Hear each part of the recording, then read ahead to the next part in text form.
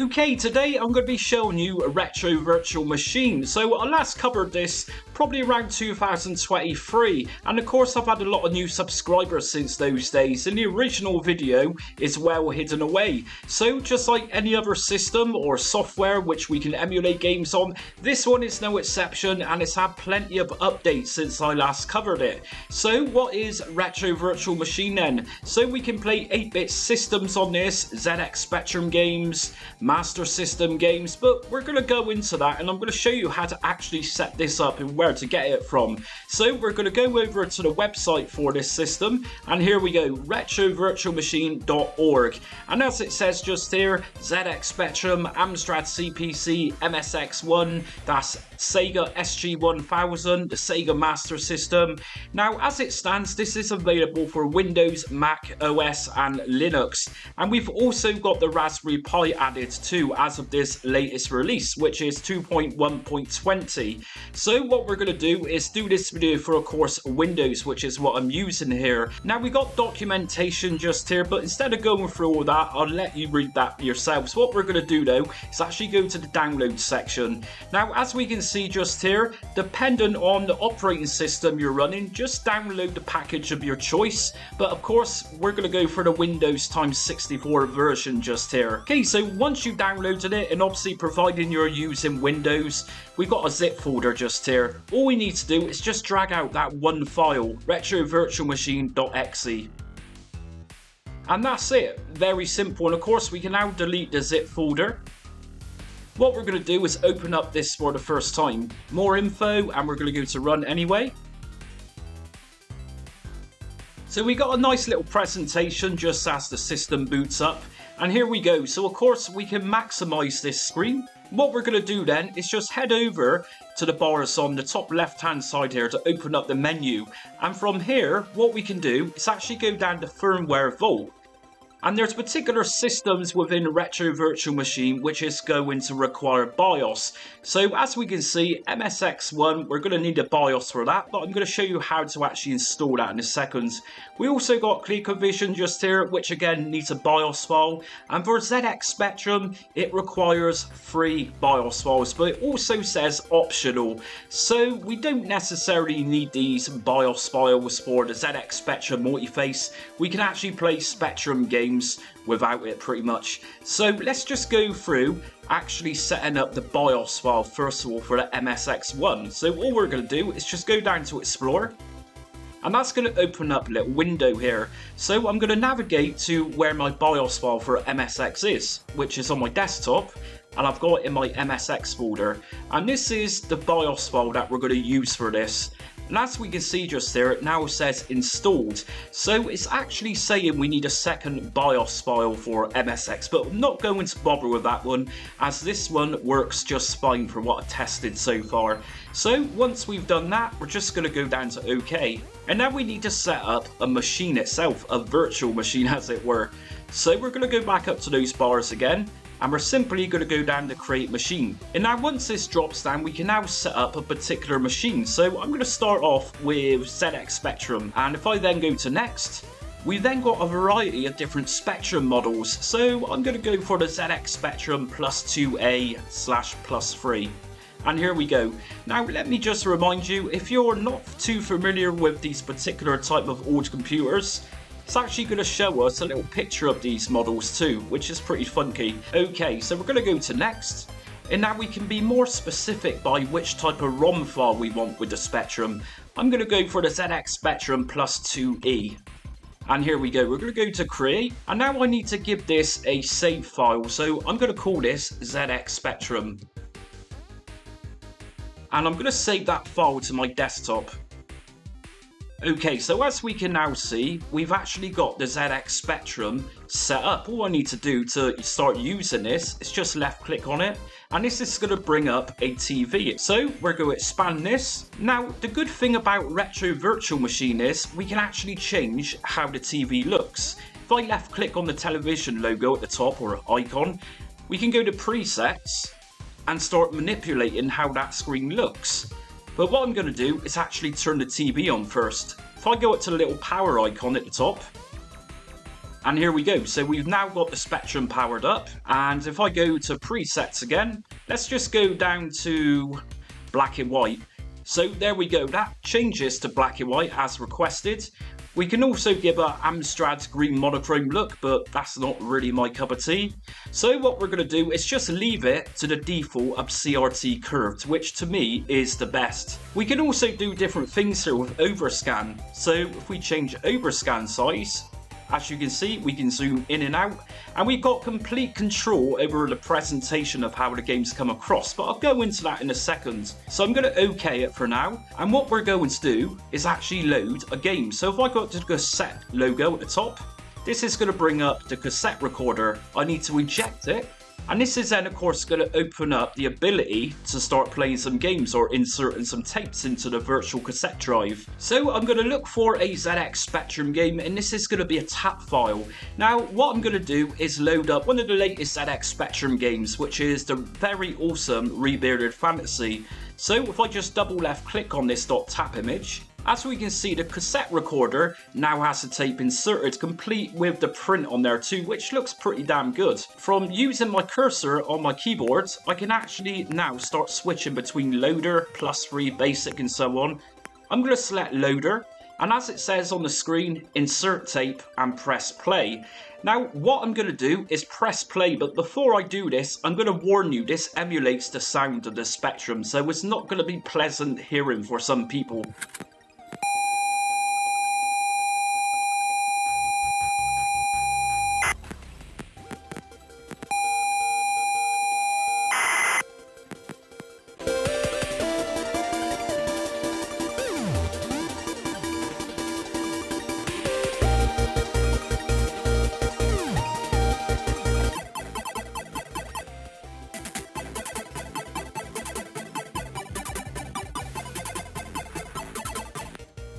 So as we can see just there, it loads just like a real ZX Spectrum. It certainly sounds like a real ZX Spectrum too. Now you would have just noticed on the top right hand side a little window popped up, and that's just to say that my Xbox controller is now connected through Bluetooth, and I've obviously connected this game through using the Kempston method.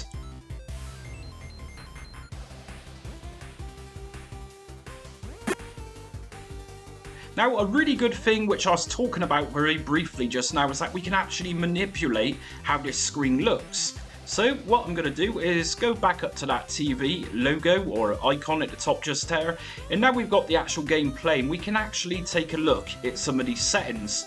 So if I go to scan lines and drag this up as well as mask, we can see that the screen is now looking more like a CRT TV. And if I go to presets,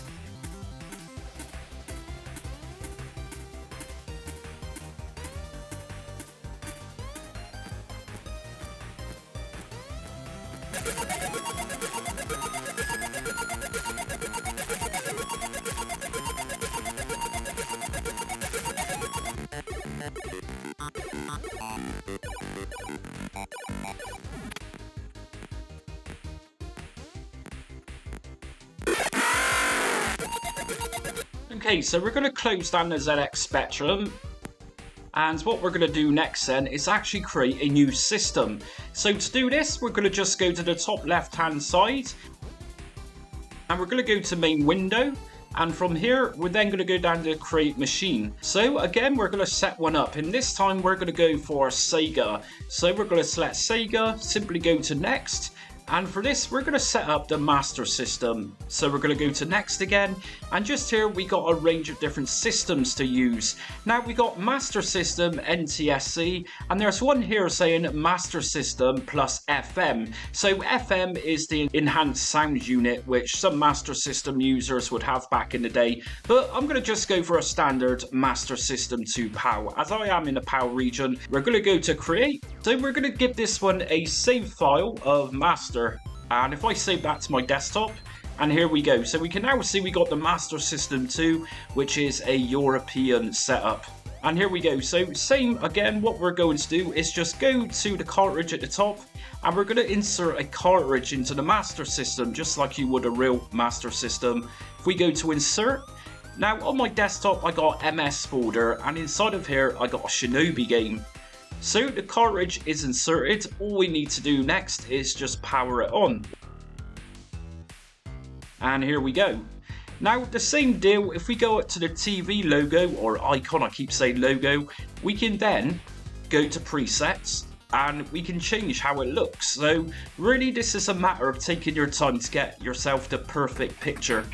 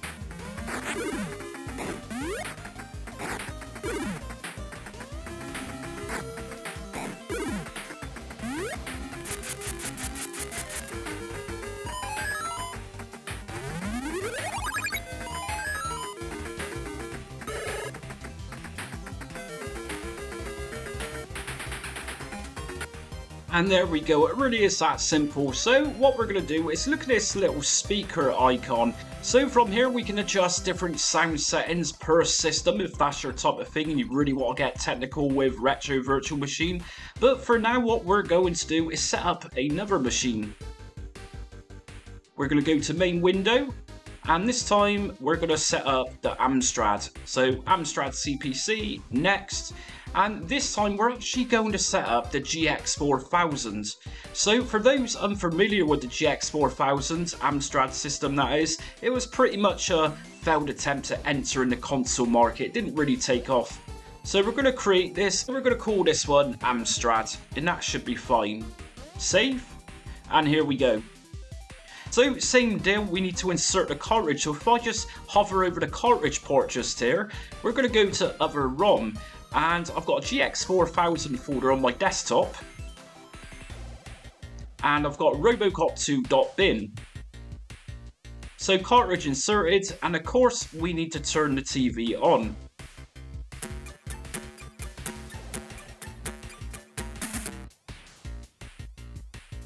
And good lord, is this Robocop game very hard.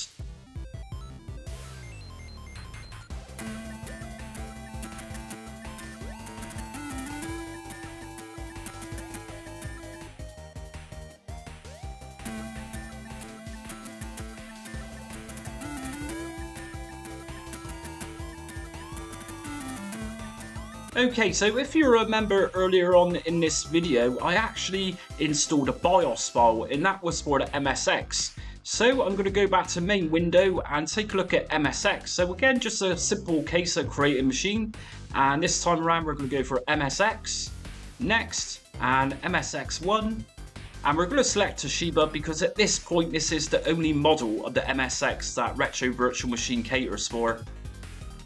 Okay, so we've got a couple of different variations of the Toshiba. I'm going to go for PAL and create. Now I need to obviously save this, so I'm going to type MSXX and save. And here we go. So again, just like the Sega Master System, I got a Euro version just here. Okay, so on this system, if I left click on the cassette icon, I get the tape player come up where we can insert a game just like I did on the Spectrum. Or in this case, I'm going to actually use the cartridge. So what I'm going to do is just click on the cartridge, and if I go to the cartridge slot on the MSX, I'm going to go to insert, and I'm going to look for my MSX game, which is a 2020 game.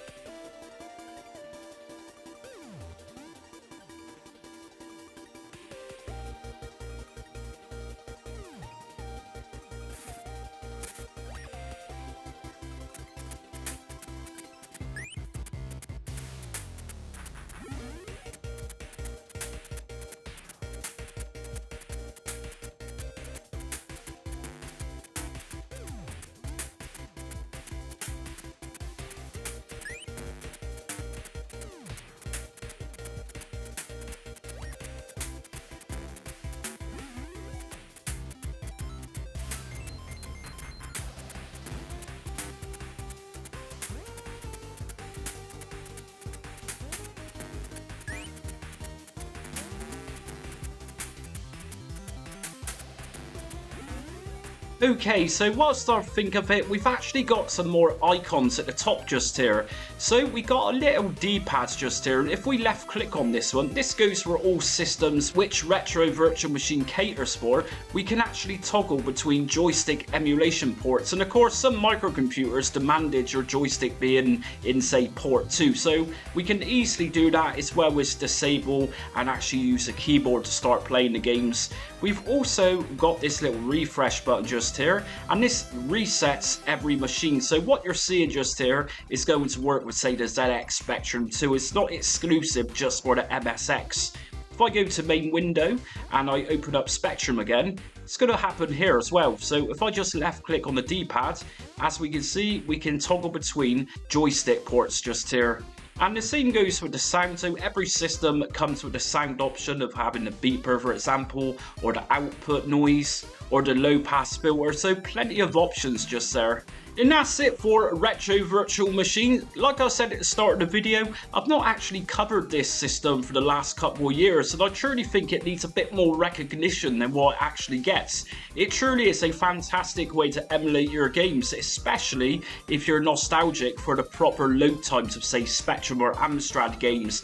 As you've seen in the video, the ZX Spectrum game, I had to actually speed up the video because that was a 10-minute load time. But for those of you out there who love that type of thing, then without a doubt Retro Virtual Machine will give you all that nostalgia. Anyways, if you liked today's video, hit notifications, subscribe and like so you don't miss upcoming retro emulation content, as well as retro game reviews, which I also do on this channel. Anyways, again, thanks for watching, and until next time, stay retro.